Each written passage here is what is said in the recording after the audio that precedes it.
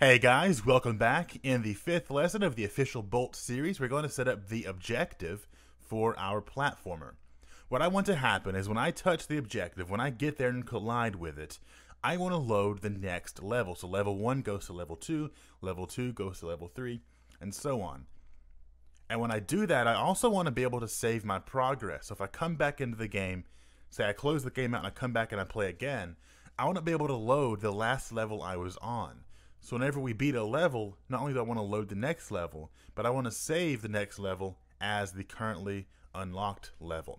And to do that, we're going to use a very cool feature of Bolt. So let's get started by setting up the collisions with our objective, this flag right here. So if I select it, I come down. What I want to do is I want to add a flow machine, obviously. There we go. And again, create a new macro for it. Let's call it objective. And for this, we don't need either of these events. So this is going to be handled by the player running into the flag.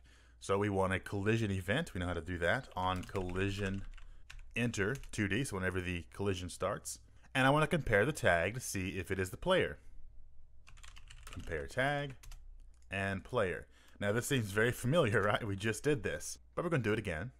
And again, branch off. So if we did hit the player, I want to do something. If we did not hit the player, then there's something I don't want to do. I don't know, maybe we want to do something else. But for now, all I care about is did we hit the player? So pass the control into that branch.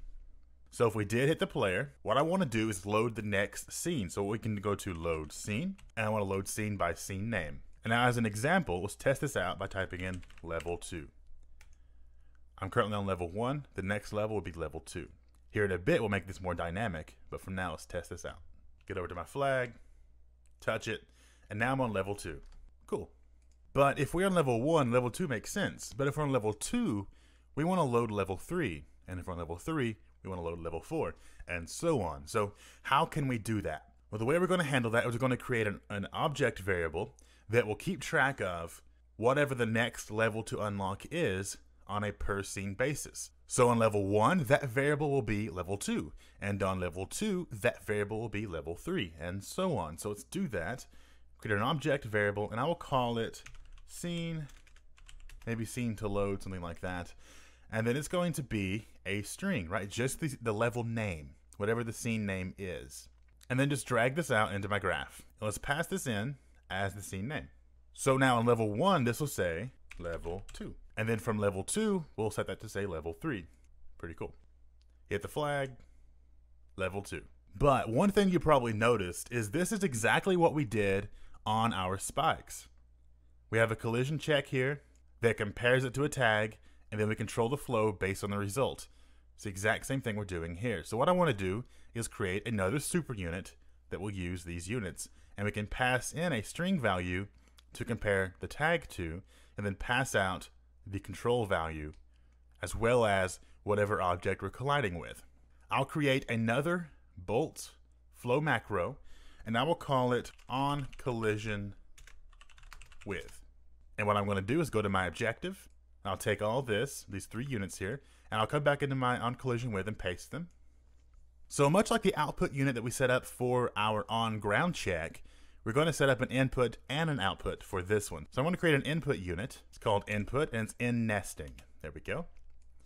And now this is going to allow us to pass in from the left side an input value, much like you have on these units, right? But to do that, we have to set up our inputs. So I want to be able to pass in a value input that will be the tag in string form. There we go. And this will be the value that we pass in to the super unit. So now to show you this, on objective, if I create a super unit from this, I can now pass in a tag value. But for this, I would have to drag out and create a string literal and then type in, we'll say player. And we could do that, but that's no fun, especially when we could define a default value just like this. Check has default value, go back into objective, and you can see you can type in player directly right there. Pretty cool.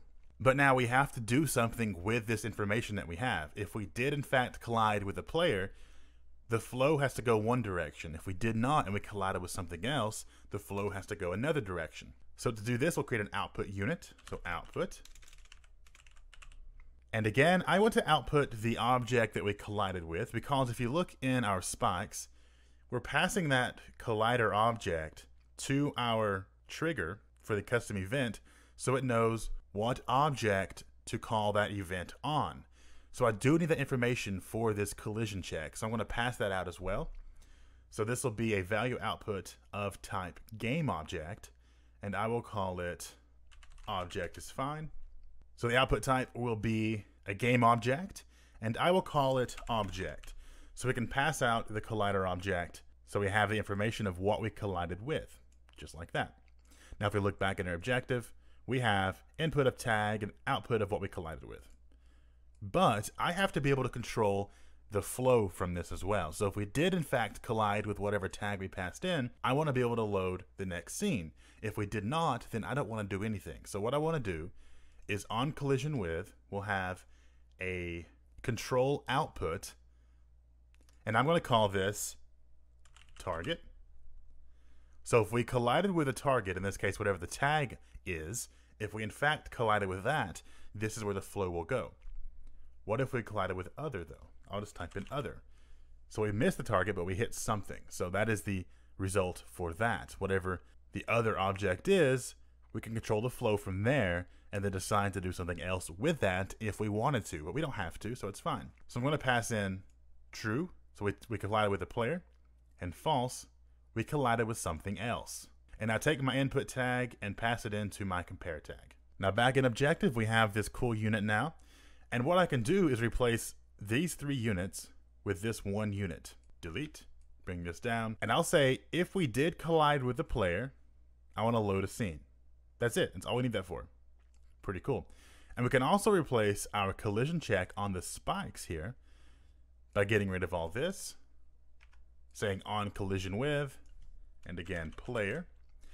And if we collided with the player, we want to fire off this event.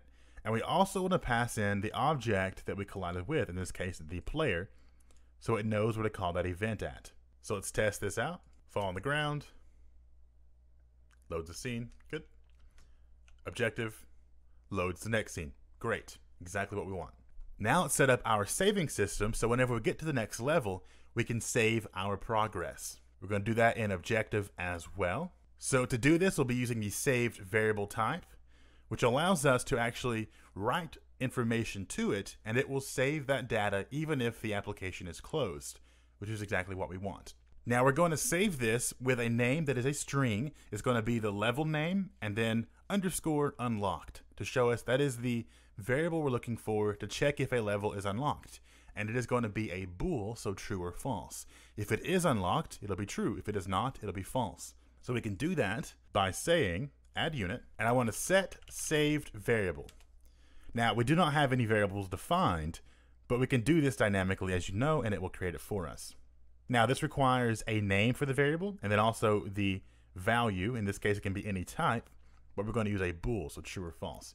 So to do that, if we're saving this variable, that means we unlocked it. So I want to set it as true. So I can come down and say a bool literal and check that box to say true. So we did in fact complete it if we got this far. And what I want to do is I want to pass the flow from the collision check right into the variable. So I'm going to do that right now. And then once we save the variable, we'll load the next level. Make sure we save the variable first though, just so we know it is in fact saved, and then we can go into the next level. Pretty simple. And now the name of this, I will just test it by saying level 2 unlocked.